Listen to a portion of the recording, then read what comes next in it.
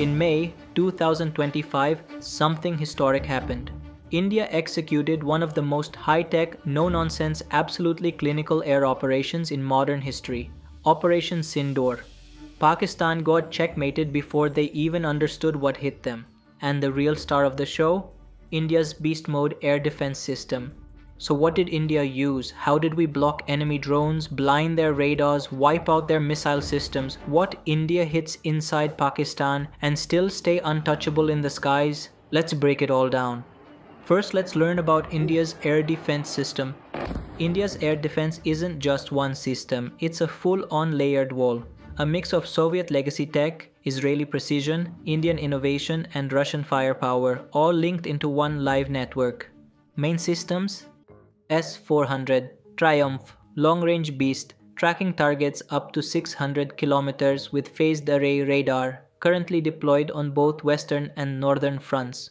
Akash system, indigenous medium-range SAM, integrated with Akashteer C2 network, L-70 guns, upgraded, old Bofors backbone modernized with electro-optics and radar linking to shoot down UAVs. QR SAM and Spider, quick reaction shield against low-flying threats. Barak 8, MRSAM, India-Israel co-developed high-mobility solution for cruise missiles and drones. IACCS, Integrated Air Command and Control System. This is the brain. It connects all radars, weapons and sensors into one real-time war grid.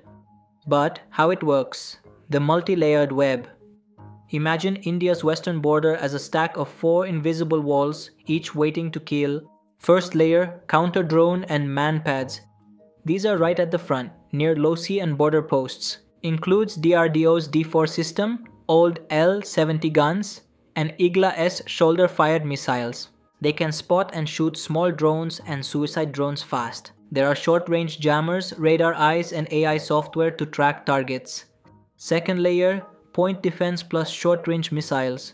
Next line is to protect army bases and key supply areas. Here we have QR-SAM launchers, Spider-SR systems, and radar-guided guns. Targets are locked automatically using Bharani Low radar and Revati 3D radar. Third layer, medium-range missile shield. This one uses Akash and MRSAM missiles. It defends against stealth drones, cruise missiles, and bombers. Backed by a Akashteer system, connects radars to launchers without delay. Fourth layered S-400 and LR SAM. This is the long-range shield, covers up to 400 kilometers deep. It can shoot down enemy jets like F-16s before they enter Indian skies. Linked with Green Pine, Super Swordfish radars and satellite support. Even if one radar is jammed, the rest keep working. Every radar talks to each other in real time using IACCS. It's like a digital Chakravya. Once inside, there's no way out. What India did in Operation Sindoor.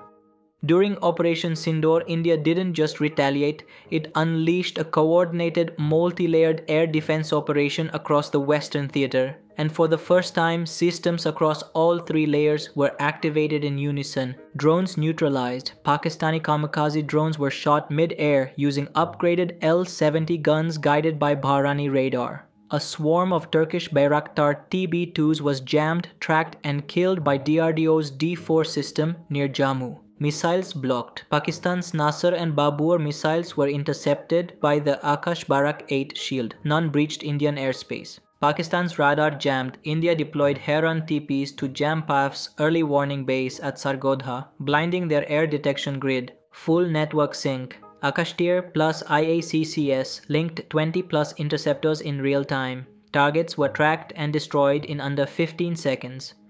What India hits inside Pakistan? Saab 2000 AWACS destroyed 300 plus kilometers deep. 2 F-16s, 1 Chinese JF-17, 1 C-30J neutralized. 11 airbases degraded including Noor Khan and Rahim Yar Khan. LY-80 and HQ-9 systems in Lahore, Karachi wiped out. 9 terror HQs including Jem, Bahawalpur and LAT Muridke flattened. India's strike force, kamikaze drones, BrahMos from Su-30 MKIs and Scalp from Rafales launched multi-axis clinical precision strikes. Akashteer neutralized over 80% of incoming threats. Pakistan's retaliation failed within 8 hours. Their radar blind, their jets grounded, their response crushed. This operation also gives wisdom. If your nation doesn't have a strong air defense deterrent, then any mission or operation is a suicide move. One can also learn this from the Israel-Iran conflict, the Ukraine-Russia war, and the Houthi attacks in the Red Sea. What comes next? India, future projects and total deterrence. India not done here. In fact, what's coming next will make the skies even harder to break through.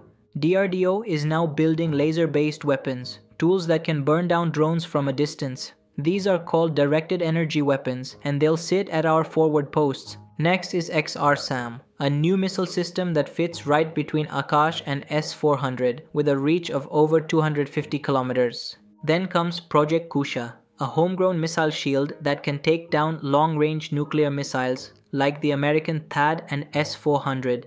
It features multi-layered interceptor missiles with ranges up to 350 kilometers and integrates with the IAF's IACCS network. Designed as an Indian alternative to the Russian S-400, it aims to boost India's self-reliance and strategic air defense by 2028 to 2029. And we're also testing CATS Warrior, a pack of smart drones that fly alongside fighter jets and attack without waiting for orders. All of this is being linked together. ISRO's space satellites, BEL's tracking radars, DRDO's signal jammers, they're all being plugged into one cloud system run by the Indian Air Force. This is part of the new theater command plan, where control, communication, computers, and intelligence are all under one roof. It means every part of the defense system talks to each other in real time. For Pakistan, this changes the game. Every drone, every jet, every missile they launch now has over an 80% chance of being caught,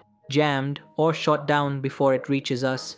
The next war might not even start because it's already over inside our defense web.